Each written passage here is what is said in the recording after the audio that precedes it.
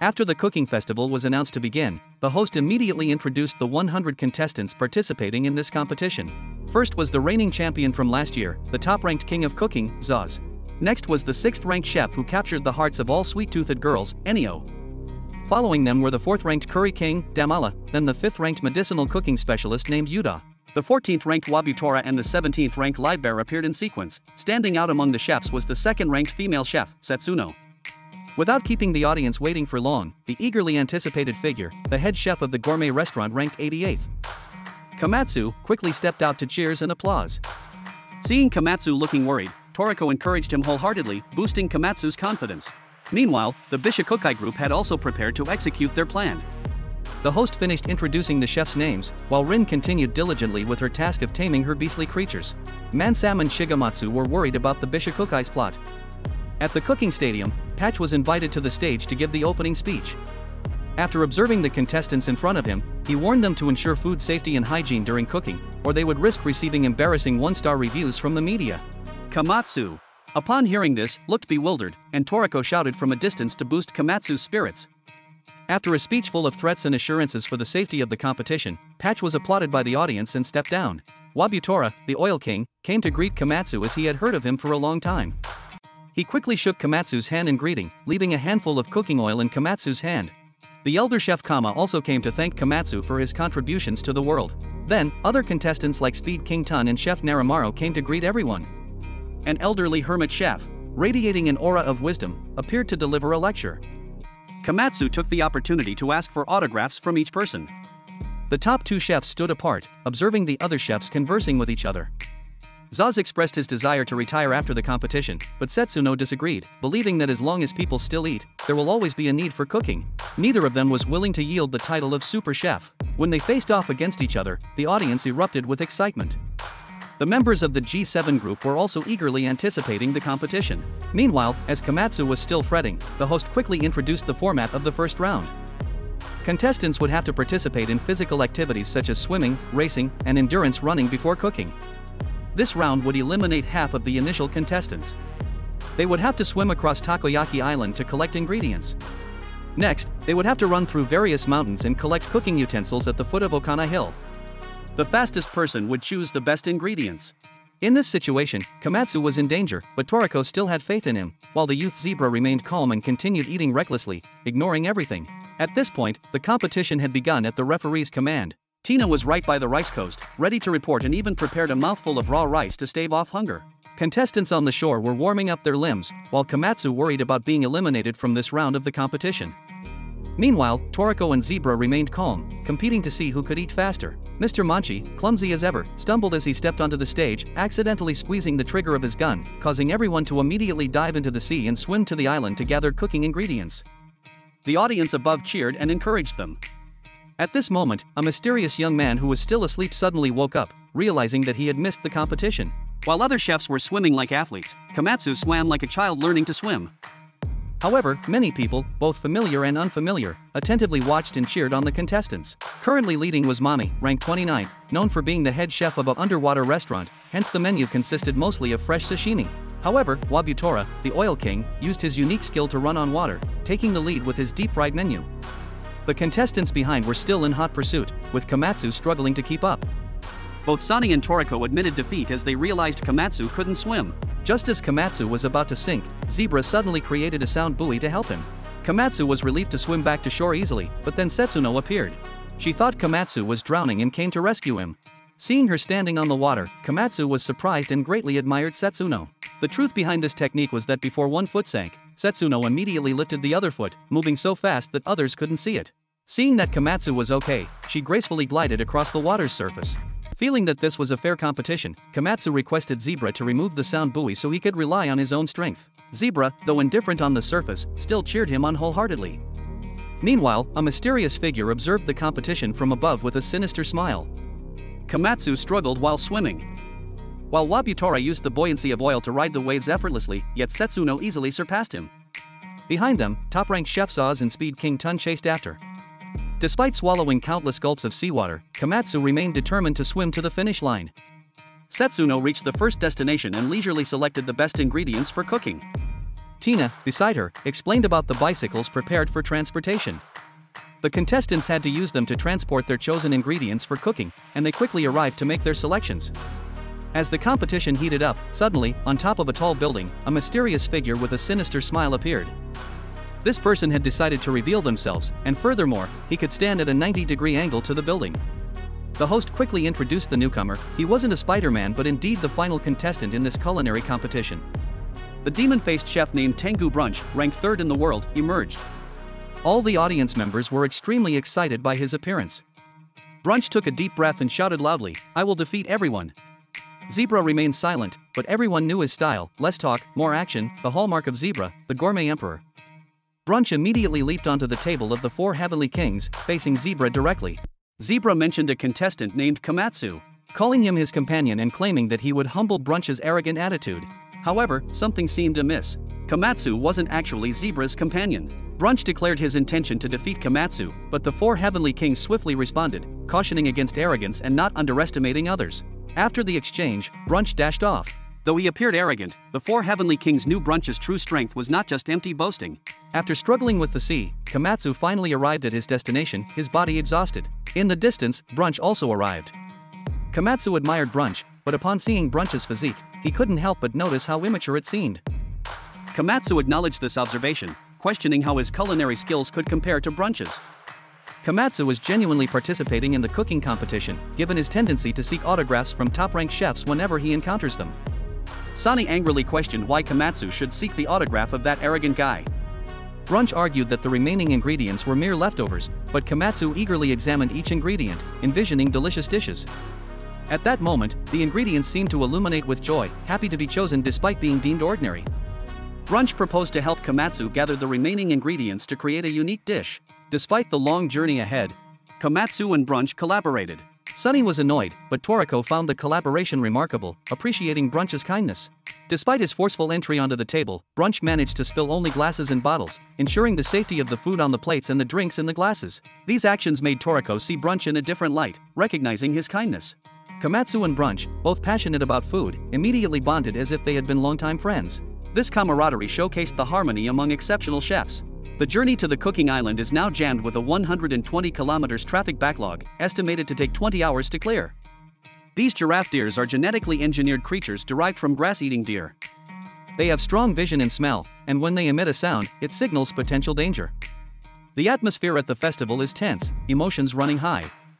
After cycling to transport ingredients, participants will carry them on a long run to the cooking arena, but the race doesn't end there. Our chefs will cook the chosen ingredients at the cooking arena, and their dishes will be tasted by the 7G7 judges. Only 50 out of the top 100 chefs will advance to the next round. The leading chefs pedal ahead, while others like Livebearer and Kairu follow closely behind. Bizarre food queen Toriko not only carries weight but also fights off obstacles and uses the spoils as ingredients. She's a strong girl indeed. Restaurant owner Odin Genshan deals with a wild boar, using recipes dating back generations. He decides to cook soup with the boar, following the traditions of his ancestors. Demon mice attack the chefs, but the poisonous chef Thailand swiftly defeats them with 2 strokes. Komatsu pedals slowly, so Brunch pulls him along for speed. This is the real battlefield. Komatsu's spirits must be soaring. In a flash, Komatsu and Brunch catch up with the leading chefs. Brunch even sabotages the path to eliminate trailing chefs. This is the essence of competitive spirit. Sometimes, cunning tactics make for a thrilling contest. The current top ranks reach the Kankatsu mountain area. They abandon their bicycles and start running, but the speed of these elderly folks is remarkable. Truly, they are top chefs of the planet. Tina is at the equipment station, where chefs choose cooking tools provided by the organizers within an hour. Chefs must quickly select the tools they prefer. Coco believes that the key to winning this round lies in selecting the right ingredients and cooking tools. Setsuno, Zaz, and Yuda are the first to arrive, breezing through the equipment station. One might have thought these 3 would reach the finish line first. But no, Brunch and Komatsu arrive first. Brunch's victory seems to fuel his arrogance. 85 contestants complete the race, and the one who arrives at the finish line with Brunch is Chef Komatsu. Zebra listens to Komatsu's heartbeat, sensing his nervousness. Yet, the gourmet quartet still believes he'll be fine because cooking is his forte. Instead of choosing Milk's knife like Milk second, Komatsu opts for an ordinary one, surprising the audience and renowned chefs alike. Brunch questions Komatsu why he didn't use Milk's knife. Komatsu honestly replies that he didn't bring it because brunch helped him with everything so far. Komatsu decides to use a regular knife to make up for his dishonesty. Komatsu leaves Milk's knife behind, demonstrating that his purpose here is not about winning or losing but about honesty. Brunch turns away, calling him foolish yet intriguing. The four heavenly kings and Milk second praise Komatsu wholeheartedly. Patch lets Komatsu know that he greatly admires Komatsu's actions, and he will score fairly. Upon hearing this, Komatsu's heart beats faster and becomes somewhat unstable. Komatsu gradually calms down and listens to the call of the ingredients. After some consideration, Komatsu chooses hardshell crabs. With just one knife skillfully wielded, he impresses even the top chefs. Concentrating on what he loves to do, Komatsu pays no heed to the disparaging remarks around him. Living true to oneself like Komatsu leaves no room for complaints. The dish is simple yet impressive. The crab shells resemble crispy fries. Setsuno introduces the dish Komatsu made for everyone. Komatsu's dish is called beach fried rice, and the G7 group hasn't tasted it yet, but Toriko is already salivating. All the ingredients Komatsu chose are not wasted, they are leftovers but exceptionally delicious. Next, the top chefs will showcase their innate talents. The first place in this round goes to none other than Setsuno, and Komatsu also successfully advances to the next round. Now, they will begin the second round, and the arena unfolds below with a gigantic scale brought up. The first match on the scale of death is Lucky Cuisine chef Komatsu facing off against the Oil King Wabutora. The rules are as follows: the food on each side of the scale is equal in quantity. Chefs must quickly cook the ingredients and offer them to the audience for tasting. If the quantity of ingredients on one side decreases, the scale will rise, otherwise, it will fall. Since Wabutora uses the oil that Komatsu found, he wants Komatsu to use Milk's knife to compete with him. While Komatsu is still contemplating, Wabutora starts cooking with oil. In no time, Komatsu's scale drops. In a critical moment, Komatsu decides to cut the ingredients with Milk's knife. The elderly are very picky about fried food. And Wabutora's fried dishes make them eat easily and happily. Sani sees that Wabutora is spurred on by Komatsu's talent. Now, Komatsu is getting closer to the flames. Komatsu struggles to lift the ingredients into the oil pan and fry them with a large spoon, surprising the audience and viewers. It's a giant beef steak. Everyone thought Komatsu wouldn't cook it through, but after a while, it's done because Komatsu is very close to the fire. Thanks to the learning and training process with Toriko throughout the journey, the supersized beefsteak pieces are cooked in an instant. Komatsu learns not only from Toriko but also from Coco. His composure was evident from the gourmet casino. The cheese slowly melts and flows over the steak. It's both cooking and performance art, and both sides of the scale are equal because they handled all the ingredients. Komatsu's beefsteak dish dominates entirely because he uses only natural fish oil, while Wabutora's ambition led him to mix second-rate oil with fish oil to speed up cooking, which backfired. Today, the oil genius Wabutora learned a valuable lesson. Chef Komatsu is the winner of this round, and Wabutora acknowledges what Sani said about Komatsu is correct. They shake hands happily like two friends.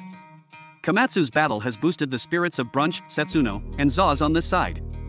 Setsuno, Zaz, and the other powerful chefs easily secure victories. Only 25 chefs remain for the next round, where 16 will be selected to aim for the championship.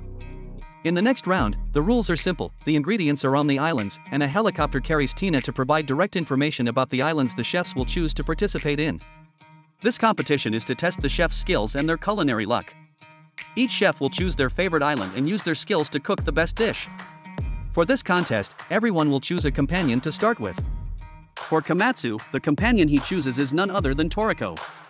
At the Maiden Island, Setsuno chooses Nono as her companion. Despite the cute appearances of the creatures there, Setsuno doesn't hold back and swiftly defeats them with a single kick. Toriko and Komatsu's group decides to choose Gourmet Island, where everything from the grass to the rocks is gourmet food. Toriko's appetite leads him to consider eating a flower, but Komatsu stops him because if the ingredients are consumed before cooking, they will be disqualified from the competition.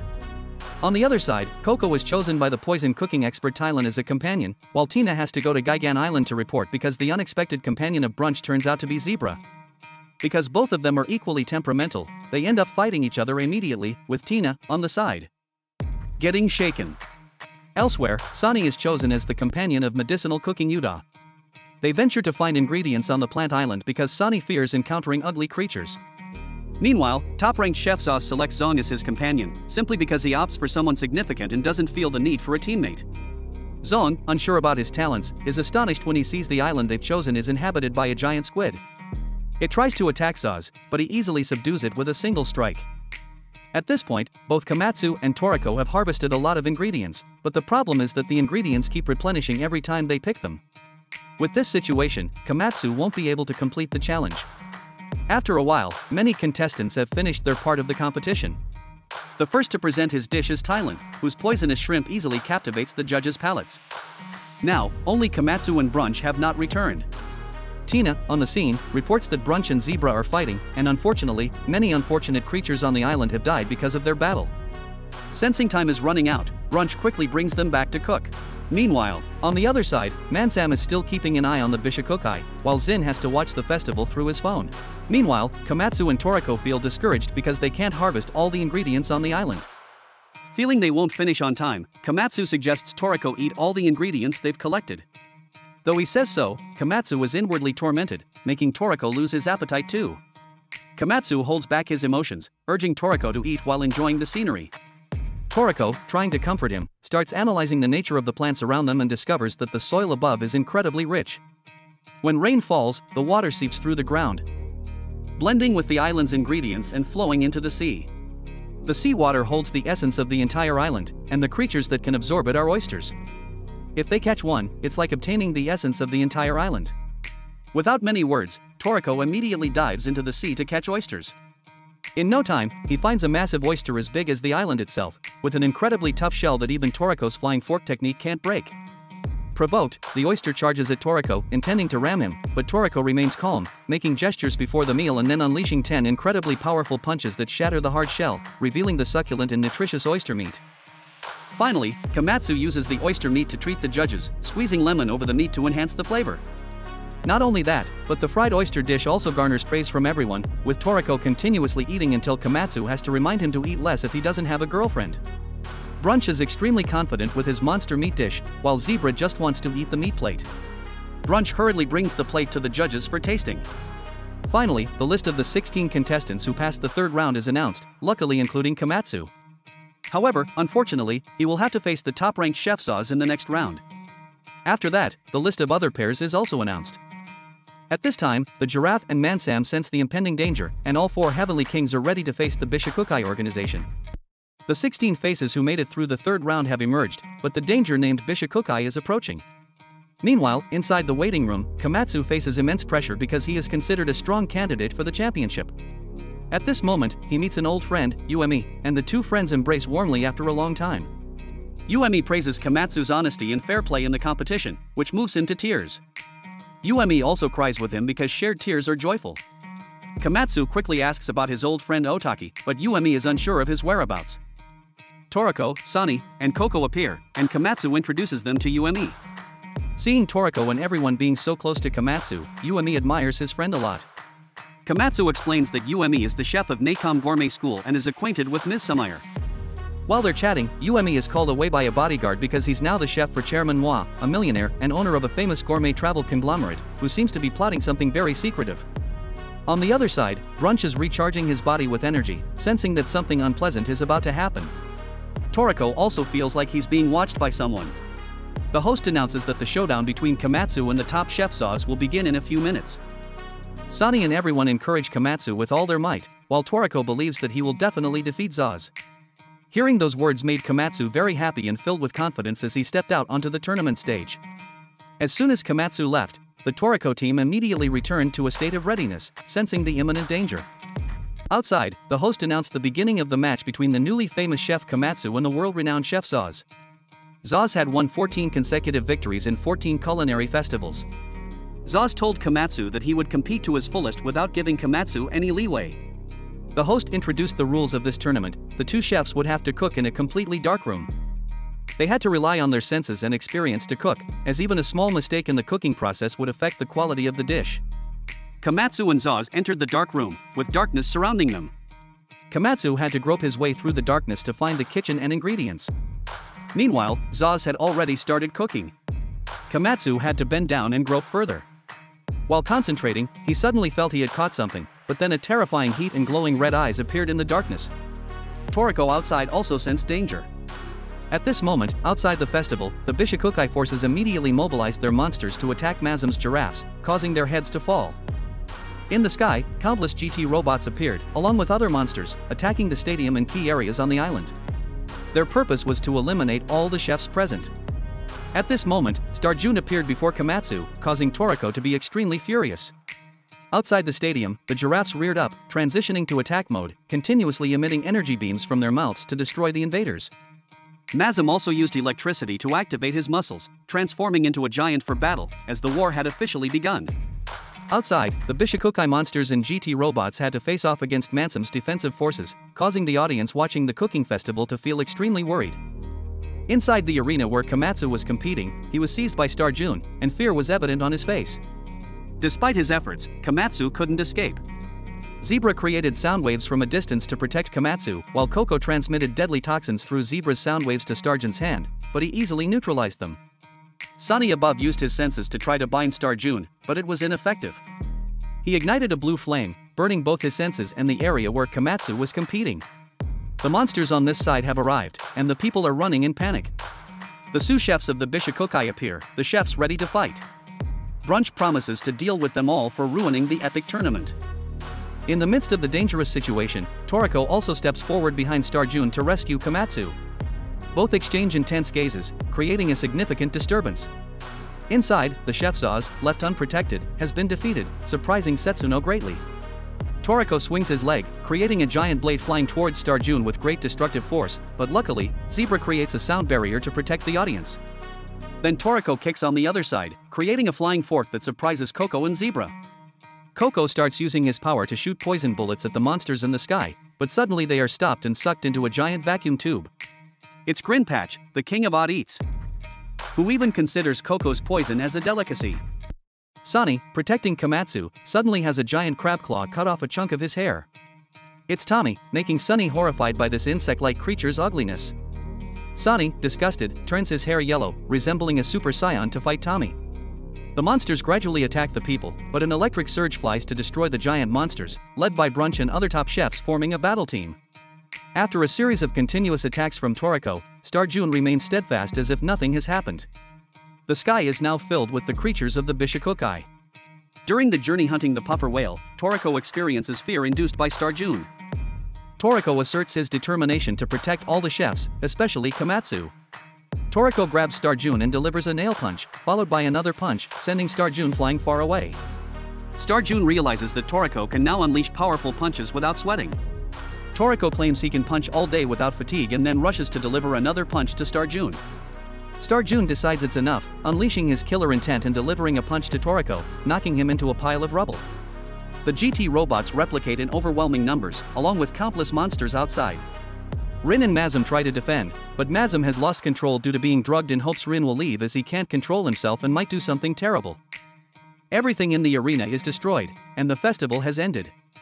Brunch approaches Komatsu, surprised that someone as weak as Komatsu hasn't fled. He advises Komatsu to escape because capable chefs will fight here. Brunch creates lightning to disperse the approaching monsters. Livebearer and Wabutora attack fiercely, proving that even chefs can fight fiercely. As Rin runs, she releases a sleep-inducing gas at the monsters, made from the Lazy King ingredient. Some monsters are unaffected, so Rin prepares her laser sword for attack. The showdown between the 4 heavenly kings, the chefs, and the Bishakukai will unfold in the next episode. Please stay tuned. If you enjoyed the video, please subscribe, like, share, and comment your opinions. Thank you for watching.